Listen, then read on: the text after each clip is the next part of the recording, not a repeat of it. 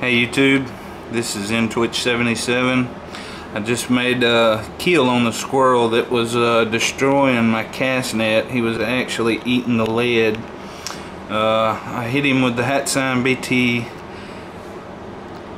SB65 in 25 caliber. The pellet I was using was the JSB Diablo or Match Diablo 25.4 grain. As you can see, I shot him at an angle this way and give him a lung and heart shot, and he was just instantly fell out of the tree.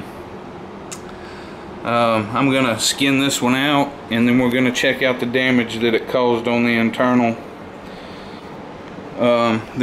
damage. I'll put my hand down where you can see about how big this squirrel is. I mean, he's pretty big for a squirrel around here. He's pretty big. They don't get much bigger than this unless you get a fox squirrel. Anyway, that's all for now. I'll have this up in just a few minutes. Later, YouTube.